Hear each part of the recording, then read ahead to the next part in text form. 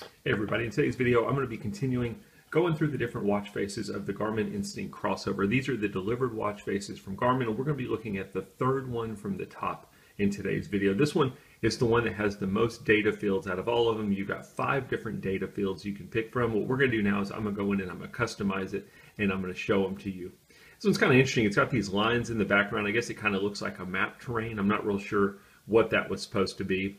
But nonetheless, it's kind of cool as far as the design and lots of data options. We're going to press and hold the middle button on the left-hand side.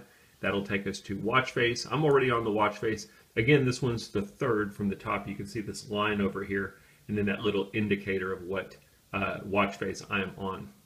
I'm going to go ahead and press GPS, and then I'm going to customize it. As with the other watch faces on this watch, there's no option to change the color, so you're always going to have the black background with the light font.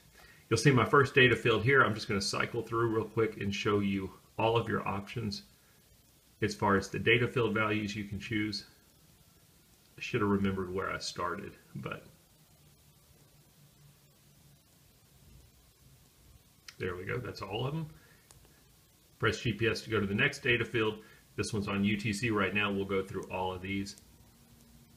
They're pretty much going to be the same options for you.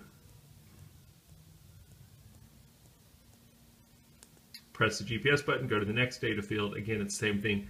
If you're like me, the one thing that's missing here is there is no moon phase. I don't know why they took the moon phase off of the data field options on the Crossover watch.